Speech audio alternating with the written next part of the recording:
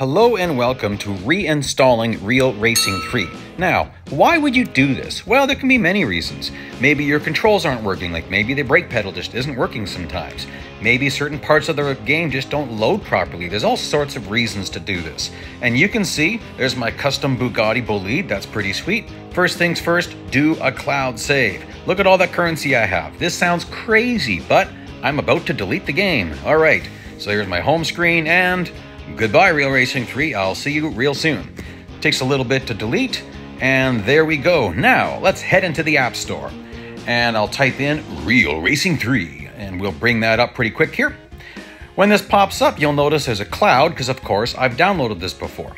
And that takes quite a while. We're going quite fast right now, like 16 times regular speed. Basically, click on anything they ask you to click on. This is gonna make sure you've got full support, like if you need them to help you get something. Sometimes I've had cars go missing and support got them back, but if you don't enable certain things, then you won't be able to get that. Now this thing here, you can skip this. So I just clicked a button to get to here and then pause, quit. I don't need to go all that, zoom through all these screens because I already own this car. If you skipped it, you can't earn it again anyway. So you just gotta skip through all that because I'm about to download my profile. So this is just necessary to load the game. And that's not loading nearly all of the game. I'm going to confirm this, and I'm skipping through a lot of screens here. So that automatically said that there was a profile of mine found because it already logged me in, so that's cool. Now I log in with Facebook, so I'll do that again. If you logged in other ways, you would do that now. There we go, press continue, and then it's going to update things here. Okay, 7 megabytes, that goes by real fast. Now, check it out. There's all my currency, just like at the beginning of this video. No problems. Now, let's take a look at the garage to make sure everything's there. Oh, well, it's got to download those cars in order to show them. So, 1282 megabytes.